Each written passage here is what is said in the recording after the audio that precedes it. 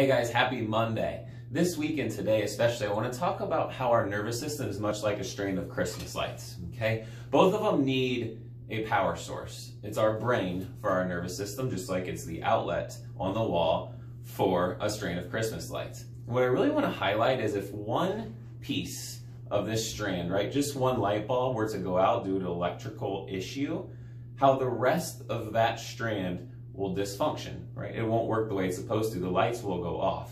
Vice versa, it can go all the way to the power source and have an issue going into the power source, making the whole strand go out.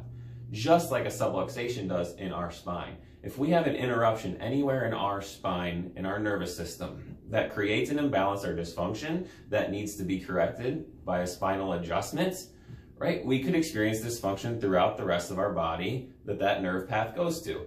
Vice versa, it can go all the way up to the source, to our brain, and cause issues within our brain, and therefore causing dysfunction throughout the rest of our body in what the nervous system controls.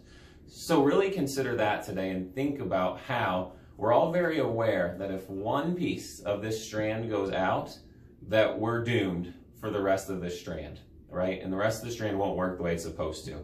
So think about how a chiropractic adjustment, just like fixing the wiring in one part of this light bulb, turns the rest of our lights on and has the rest of the strand, the rest of our nervous system, working the way it's supposed to.